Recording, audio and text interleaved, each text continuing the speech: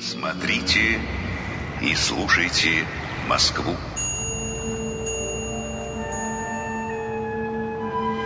The life of the capital is in perpetual motion.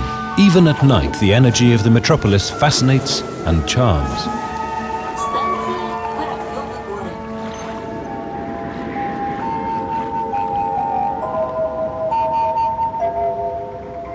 But then the city awakes and gets ready for the day. The city is late, it wastes time and gets on edge. And then the metropolis heads underground. Great waves of people flow up and down escalators and along the main lines of the Moscow Metro. An intricate underground transit system links remote districts with each other. It transports millions of passengers over dozens of kilometers, fast and comfortably. The Moscow Metro is welcoming, professional, safe. The underground network has been rapidly growing along with the capital for 80 years now. And throughout those 80 years, it has been built by Mosmetrostroy.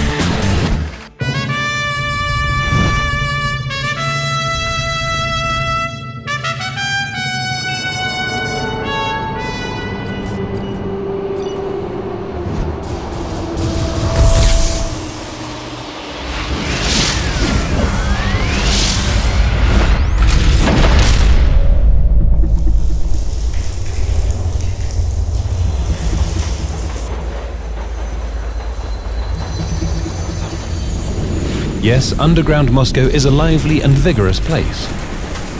Here you are welcomed by the dim light of lanterns and the noise of jackhammers against limestone. By the preparation of the ground for a new hall and mechanized tunneling.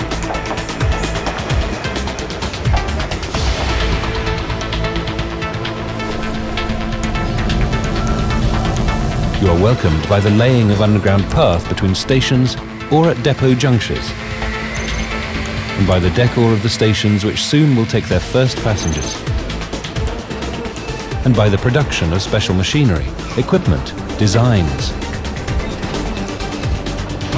At Mosmetrostroy, professionals from diverse specialities have come together. For them, the surface of the Earth has long been merely a mark on a map, and certainly no barrier. The company has great experience in technologies for building underground and above-ground transport facilities. Mosmetrostroy manages its projects in both Moscow and abroad from its bright office in the center of the Russian capital.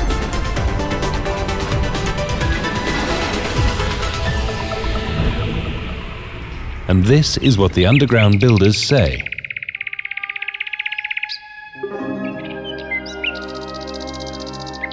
Our projects start with a detailed study of the area, be it a quiet, unspoiled nook or a densely populated city district. The home base of our business is Moscow. For us, the capital is a part of a vast landscape on 7 hills, between the Oka and Volga rivers, at the junction of the uplands, lowlands and plains. Moscow is crossed by rivers and streams, man-made and natural canals, ditches, marshes, lakes and ponds. Subterranean Moscow was formed by different geological periods, combined in layered jumble of aggressive soils, landslides and erosion areas, water-bearing horizons, quicksands and karstic voids. However, over the last century and a half, Moscow dungeons have been turned into an intricate engineering system of collectors and pipes. All of this is combined with an extremely high development density. These underground labyrinths circumscribe our construction works. But when the decision to build a transport system under the ground was made, these features and harsh conditions were hidden from the pioneering metro builders. Construction of the underground lines required detailed study of different sciences. Together with scientists and engineers, these discoveries were made by hundreds of our engineers and thousands of construction workers with pickaxe in hand. When the first mine was dug and the first tunnel constructed, it became clear that in spite of help from international experts who had built underground lines in London, Paris and New York, Soviet engineers would have to reinvent the science of building an underground transport system in Moscow. But why? The mine is flooding. In the severe Moscow soils, through quicksands and 4 underground rivers, a 60,000-strong army of Metrostroy builders must pass. Formerly, Mosmetrostroy came up with their own specialists and engineering solutions. A shaky earthen passage under the Moscow streets was covered with more and more concrete and turned into the solid vaults of underground tunnels. Yes, the first stage of the underground was built by hand and by shovel. But since then we have been constantly improving both our construction skills and technologies. Underground Moscow raised questions of ever greater complexity which required non-standard solutions. To build a new metro line, we used a variety of tunneling methods, worked our way around obstacles and built stations at different depths. Hence the difficult segment from Komsomolskaya Square to Krasnye Varota station was built with the help of tunnel panels.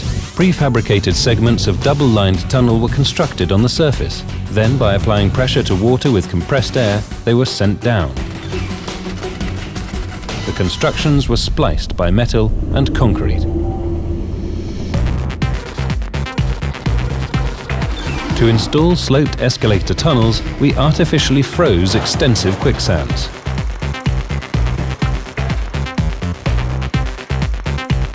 The area between Okhotny Ryad and Dzerzhinskaya station lay in an old riverbed of the Neglinka River. We used a shield-driving method, tunneling under compressed air.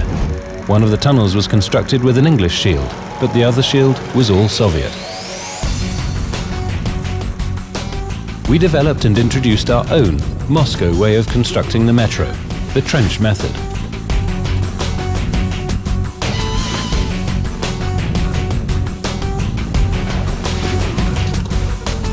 With the help of this method, areas of shallow depth under the alleys of the Arbat were built. This spared blocking above-ground transport. So step by step, in a tense struggle with heavy soils and ubiquitous water, our own unique style was formed, one combining functionality, practicality, and the beauty of the underground spans and stations. And here, at the World Trade Fair in New York in 1938, the architectural design of Mayakovskaya station receives the grand prize. Mosmetrostroy is awarded the Order of Lenin for the second stage of construction of the Moscow Metro. Yes, those truly were years of glory. It was during this time the Soviet School of Underground Construction was formed and the foundations of the Moscow Metro were laid. Construction of the metro wasn't stopped even during World War II.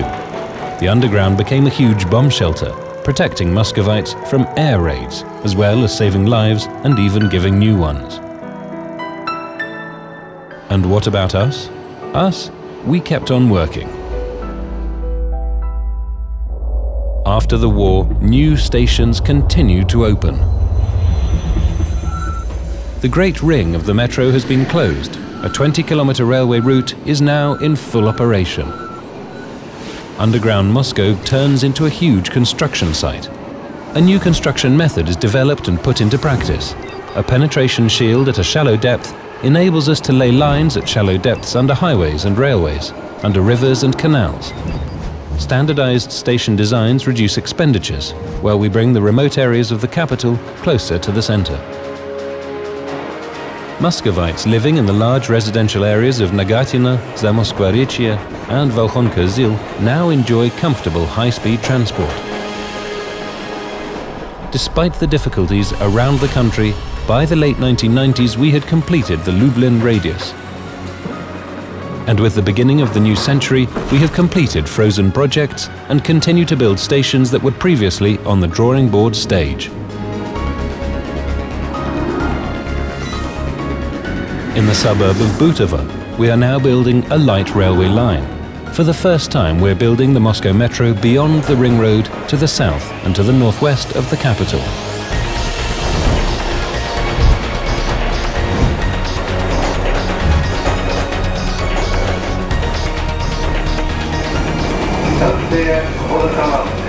At the same time, we've been building complicated transport tunnels and road junctions for the third transport ring.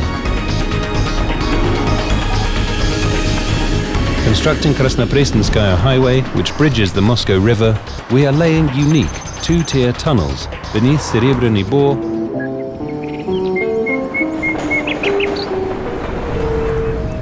and building an interchange at the intersection of the Ring Road and Novorizhskaya Highway. And beyond even that, we have started to take on international projects as well. In Turkey, for example, it was necessary to provide Istanbul with fresh water. We worked on the construction of the main water supply system in extreme geological conditions. The complex area of the water pipe ran under the Bosphorus. With the tunnel, our specialist linked 2 continents in just 15 months. In the 4th largest city of India, Chennai, transportation problems are becoming acute. The population is rapidly growing and the residents require greater mobility. The city needs modern, convenient, reliable, fast and cost-effective transportation. Together with our Indian partners, we are building a large portion of the Chennai subway. So it's no exaggeration to say that we deal with interesting and difficult projects that require special skills and rich engineering experience. And we remember who gave it to us. Moscow is growing. We will need a transportation key that fits these new areas. Our specialists are ready to turn this key, both under and above the ground.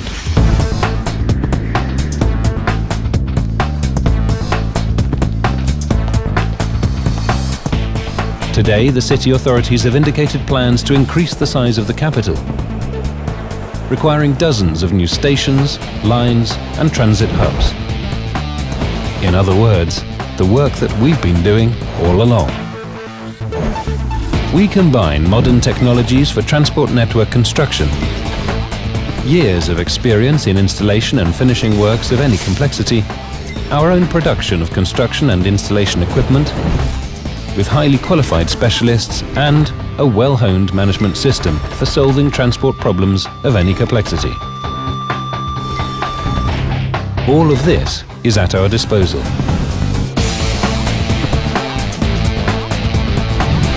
Over 80 years we have become wise, but not wizened.